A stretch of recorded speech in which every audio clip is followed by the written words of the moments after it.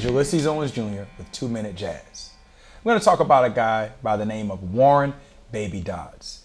Baby Dodds was one of the first great jazz drummers that really started out jazz swing drums, but because the sound of the drums and jazz drums had not evolved yet with the ride cymbal, he created playing time and keeping time with this cool pattern that comes out of the New Orleans rhythm on the snare drum. Sounds like this.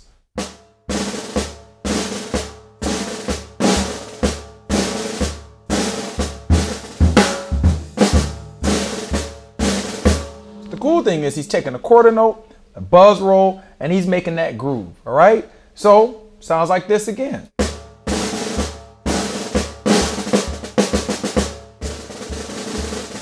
Also, he had wood blocks, he had some other auxiliary percussion as a part of his drum kit, and he would make it sound like this.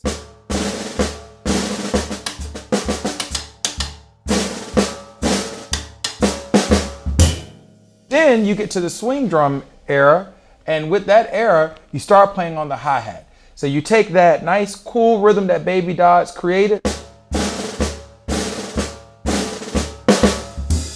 you're on the hi-hat.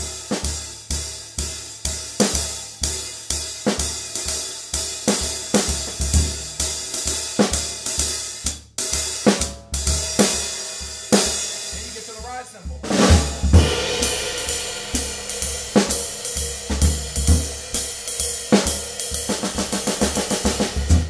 But none of that would be possible if not for Baby Dodds introducing this. And I'm going to play it in a couple different tempos.